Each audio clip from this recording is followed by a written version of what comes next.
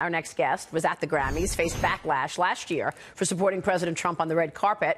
And this morning, there's a different kind of backlash she's faced with. A singer and songwriter and former Trump campaign advisory board member, Joy Vila, is here. Joy, great to see you. Great to see you, Maria. Thank you so much for joining us. And once again, you showed up with a dress that ruffled some feathers. First off, what happened last night at the Grammys? Tell us. Well, last night I wore my dress that says, actually didn't say anything. It showed a picture of a fetus. And this painting I painted on my dress. It's one that I had painted 10 years ago, and I recreated on my dress. And my purse, this is the purse that says Choose Life. So I chose to represent a Choose Life, pro-life message on the Grammys red carpet. What kind of a reaction did you get?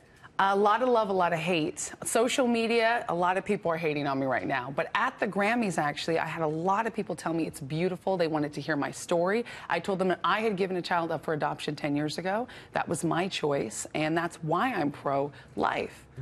So you gave your child up for adoption. This is something very personal to you. Yes, absolutely. This is why I chose to wear it. That was actually a photo, or I'm sorry, a painting of my daughter when I was 8 months pregnant. I was 20 years old. I was faced with a crisis pregnancy, and this is something that meant a lot to me. And I really wanted to show my values on that carpet and use this platform for activism. A lot of stars use activism. I use activism for my own personal value system.